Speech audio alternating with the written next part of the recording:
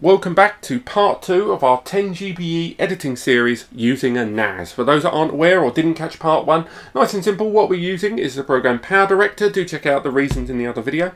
And what we're seeing is just how well does editing on a 10GBE NAS compare with editing locally. So before, when we edited it on a local drive, it came in at about 31 minutes it took to edit a 1 gigabyte 1080p WMV file, and once we tested it on the Netgear we got to about 33 minutes of editing time. Do check out part 1.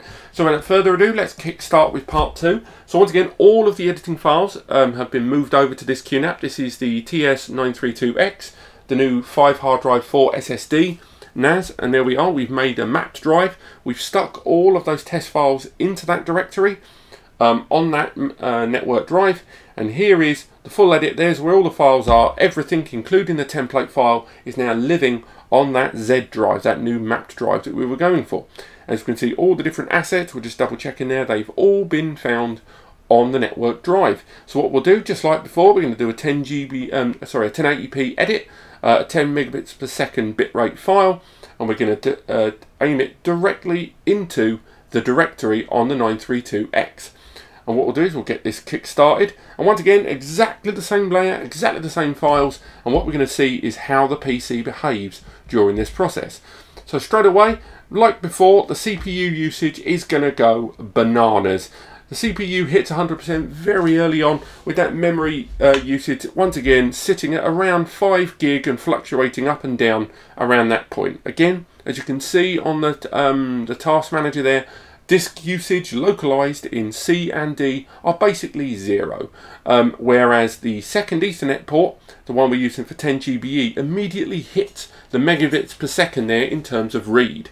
So we're going to speed this up, and again, just like our last 10GBE edit, we're noticing a noticeable dip in GPU use. And again, I will look into how exactly this is happening during our test, that a localized edit utilized more of the GPU than network-based files being edited in Power Director. But once again, what we're seeing right now is very similar results to that of the Netgear edit. And it's nice to see that this fully proves this point about editing over 10GBE, because the localized edit was being done with a hard drive and an SSD, both of them using SATA. So the fact that the 10GBE doesn't exceed that means that the Power Director software, we've kind of reached its own bottleneck, because we are using quite dense MP4 files. I believe even the sound file alone was about 103 meg, with the video file weighing in at well over a gig for that video file. But the results we're seeing here are comparable to that of that Netgear 10GBE edit, and the QNAP TS932X is performing very well. Remember, this is utilizing SFP+, so fiber. And again, we've scored in at 33 minutes. Again, very, very similar to that of our 10GBE and localized edit. So why don't we check out the last unit on our selection here. We're going to look at the other QNAP, the TS963X. That is